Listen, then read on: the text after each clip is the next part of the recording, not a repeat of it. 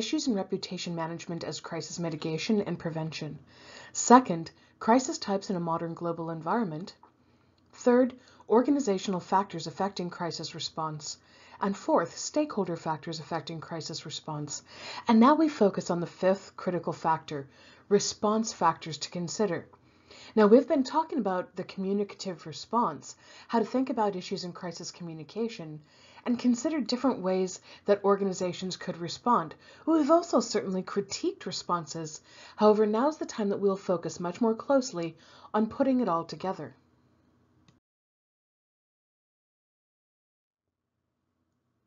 Before we get into the particulars of crisis response strategies and planning, I want to put this in what should be a familiar context, that of a campaign. As I've mentioned before, most of what we do in crisis communication follows the same form and function of any other strategic communication campaign. It's just that the crisis response and the crisis plan live at the heart of it.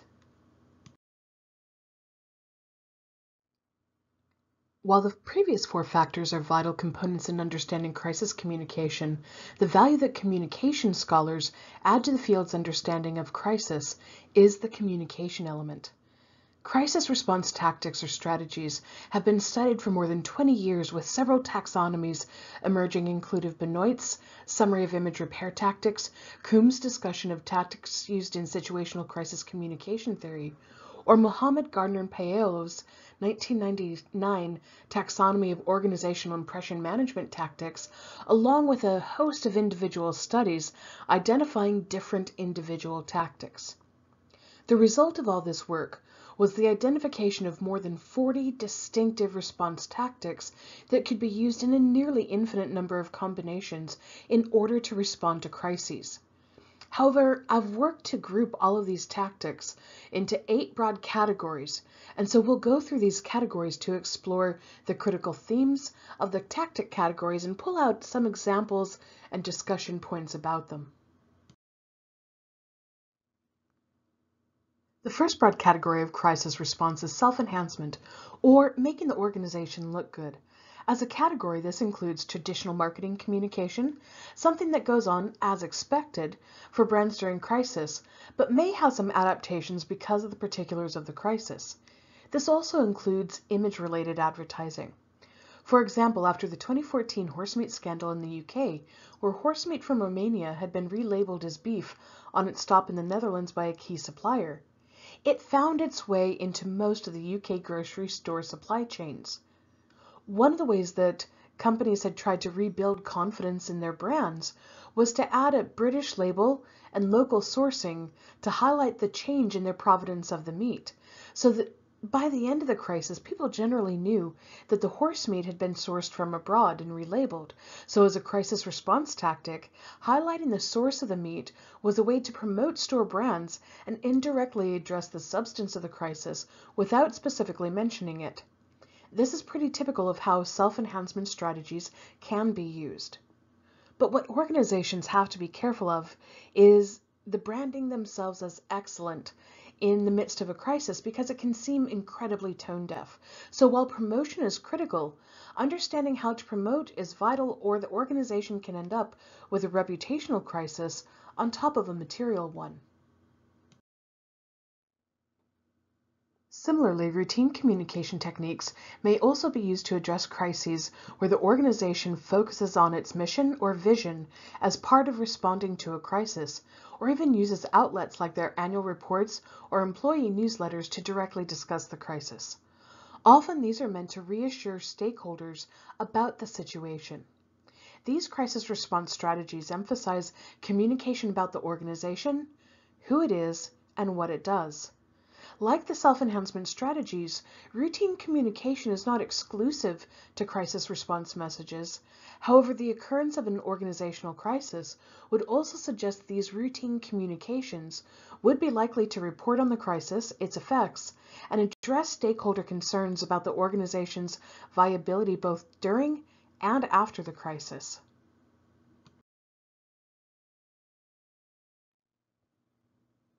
However, in shifting the focus from tactics that can be applied to crises to crisis-specific tactics, the third category focuses on tactics that frame the crisis itself. If an organization can be viewed as a reliable source of information about the status of the situation, provide persuasive accounts of what's happening, then it's well positioned to have a voice that's heard across multiple platforms, from social media to traditional news media coverage. In essence, it can control the agenda about the situation itself. In this strategy, organizations choose to explain the crisis, their role in it, how important it is, and what they're doing about it by using one of the crisis response strategies that frame the crisis.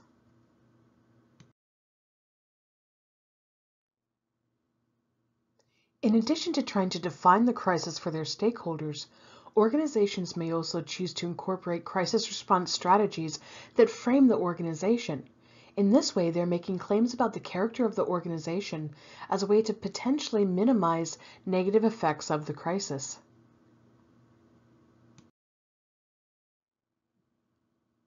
This next approach is quite different because the antisocial or defensive tactics that center on minimizing blame attribution, with a range of tactics from denial to obfuscation to fairly aggressive tactics like intimidation. Now, there's been a lot of research devoted towards these types of crisis response strategies, and a number of strategies have consequently been identified that typify an organization's communicative effort to basically cover themselves or refuse to admit culpability for the crisis. Now, 10 or 15 years ago, these types of response tactics were commonplace. Research suggests, though, that today, people are much less persuaded by negative messaging. So these approaches to minimize blame have fallen out of vogue to some extent. But the question about how an organization can and should defend itself is something that's still being debated. On the opposite side of the coin to the antisocial or defensive strategies are the accommodative crisis response strategies, in which the organization communicates an emphasis on compliance, helpfulness, contrition, openness, and empathy. So an organization that might be admitting to fault and or emphasizing coping and sympathy typify the accommodative strategies. These strategies are naturally very pro-social and very much emphasize a socially responsible or ethical crisis response strategy. In some circumstances, organizations may also choose to demonstrate their excellence in crisis response by promoting dialogue with stakeholders, discussing the organization's leadership in the time of a crisis, or emphasizing its social responsibility. The hallmark of these crisis response strategies is a communicated emphasis on moving forward, beyond the crisis. These could certainly be communicative efforts that occur during a crisis, but also after as well. Finally, organizations may also choose to emphasize either their positive or negative relationships with other organizations. And in this way, they can either try to borrow credibility from positively viewed partners or distance themselves from other organizations with a negative reputation. It might even be that they directly attack organizations as a way of shifting attention away from themselves. But anything around these is emphasizing the interorganizational relationships.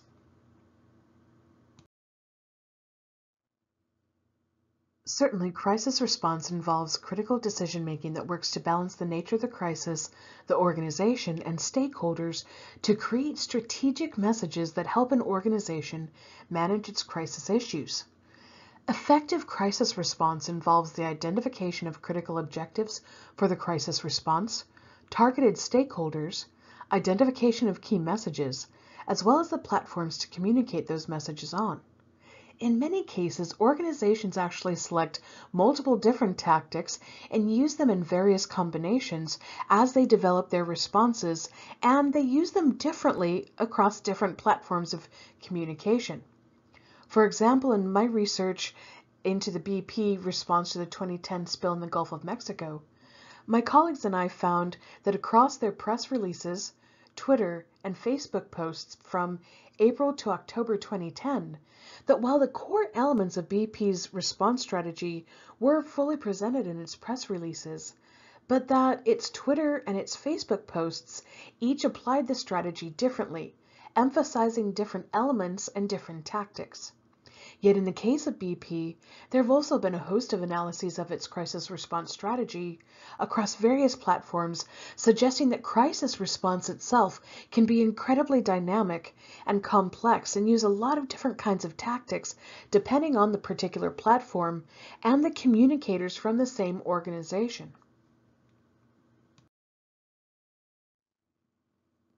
My doctoral research was an effort to try and identify a definitive set of strategies that would emerge from these tactics, along with the organizational and situational factors predicting when different strategies or combinations of the tactics might emerge.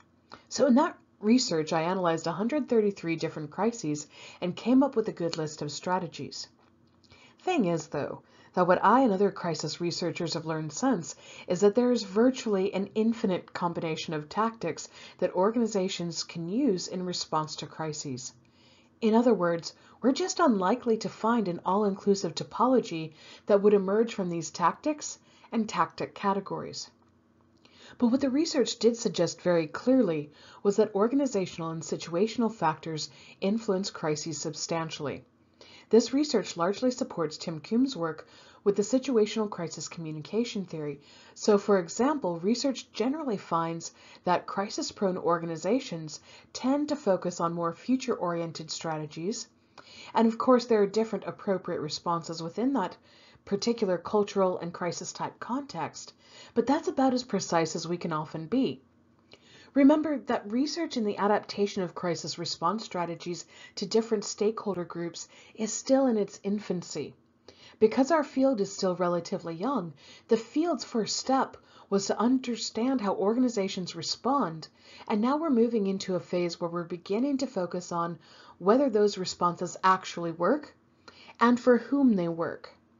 So to begin to get a picture of not only how these tactics can be combined into response strategies and see some of the factors that influence them, let's work through some examples of the types of crisis response strategies that do emerge, can be tailored to the crisis, organization, and most certainly the stakeholders. The first example of a crisis strategy is the defensive strategy. This often incorporates some kind of minimization of the problem, explanations of the situation to help clarify the organization's role, denial of responsibility, and in other words, these are seen as image protection messages. Defensive responses may often be necessary, particularly when the organization is accused of something it didn't do or has to defend itself against attacks. However, as I mentioned earlier, research is increasingly demonstrating that these kinds of response strategies are not particularly endearing to stakeholders, so in many cases, they should be seen as risky kinds of response. Yet it hasn't been all that long that defensive strategies, especially denial and strategic ambiguity, were seen as go-to responses. However, today's publics expect more transparency from their organizations. A second example of a crisis response strategy is the accommodative response. This often includes an apology, emphasis on empathy for those who are affected, and certainly demonstrates a commitment towards solving the problem. Naturally, this is the direct opposite of the defensive response. But what's interesting is that the use of apology has mixed findings across the body of crisis communication research. However, the focus on doing what's right by stakeholders, especially those directly affected by the organization, is viewed as essential, and the findings are pretty consistent on that. But let me offer you a caveat. This has to be more than a thoughts and prayers kind of response. In the next podcast focusing directly on the apologetic ethics framework, I'll talk about what it really means to communicate accommodation within the context of an organization that's committed a transgression. The third example of a crisis response strategy that's pretty common are image-oriented responses. These focus on promoting the organization without any negativity found in the defensive responses, but also without apology or accommodation. Certainly, these are often used by organizations trying to move beyond a crisis. In many cases, organizations will use corporate social responsibility initiatives, either past or present, to demonstrate that the organization itself is responsible and it cares about its community. However, in a lot of cases, this can be a strategic error on the case of the organization. CSR has long been considered to deliver somewhat inconsistent returns in terms of improving an organization's reputation and its relationship with stakeholders. However, as you'll find in the podcast on putting lipstick on a pig, CSR is less likely to help an organization with a poor reputation. In fact, it can even have the opposite effect, coming across as mere lip service and creating negative feelings. So given that we know that one of the most likely risks associated with crises is a hit to an organization's reputation, it would seem pretty clear that image-oriented responses to the crisis, especially as part of the immediate crisis recovery, are probably not the best approach. The final example of a crisis strategy that I want to talk about are status updates. And these recognize that a critical component to managing communication with stakeholders during a crisis is simply providing information to them about the crisis. This is probably the single most common type of crisis response strategy, and it's really important because it's about the organization getting information to stakeholders who are interested as quickly and responsibly as possible. As we've talked about during previous podcasts, one of the critical features of a crisis is that it creates uncertainty. This means that people have a heightened need for communication, and especially communication from people in positions of power who are related to the crisis. Failure for organizations or even governments to put some of their top leadership in front of critical stakeholders to provide routine updates on the situation can be a strategic mistake, especially when the crisis is big and it affects a lot of people. So one of the critical mistakes that organizational leaders have made time after time after time is simply not being available to their stakeholders as people expect during a crisis. For example, in 2014, when the Malaysian Airlines flight disappeared, most of the people on that flight were Chinese, and the company's leaders were not available to answer questions and just didn't conduct enough press briefings to satisfy the families of those on board. This created a serious reputational crisis on top of the disappearance of the flight. And this was fundamentally a communication problem, or lack of providing simple status updates, even if there weren't material updates to present being there. Similarly, in 2020, Boris Johnson was not readily available for daily updates on COVID-19 in the UK. Now, for part of that time, he had a pass from the British public because he was hospitalized with COVID-19 himself. However, before that and afterwards, after his release from the hospital, he was still largely missing from the daily briefings. This seriously eroded public confidence in his government's response, despite having ministers present for the daily briefings. And let me note real quickly that in the UK, health is handled by each of the four nations, England, Scotland, Northern Ireland, and Wales independently, but with as much coordination amongst them to the degree possible, so that in this case, Johnson and his ministers were only representing England, not the whole of the UK. So Johnson's presence or lack thereof stood in stark contrast to Scotland's First Minister, Nicola Sturgeon, who delivered nearly every daily briefing from March through July 2020 with a similar pattern of routine updates and then responding to media questions just like the English one. But not only was there certainly a content difference in the briefings between the English and the Scottish response, but there was also a difference in having the primary leader for the nation available. So status updates during crises are necessary, and the best practice is that when the crisis is severe, they should probably be delivered by the top official, more often than not, no matter what that country's leader, country, region, CEO, whoever that might be. But based on the field's understanding of crisis response, at this point we can provide a list of possible ingredients, that is the tactics, some of the common flavors used in crisis response, and some guidelines for who does and does not work, and what does and does not work. But while there's no definitive set of strategies that organizations should use in different situations, we should begin to understand that if we are mindful of stakeholder needs and interests, then we can begin to assemble response strategies that serve their interests and thus help organizations better manage relationships with stakeholders during the crises.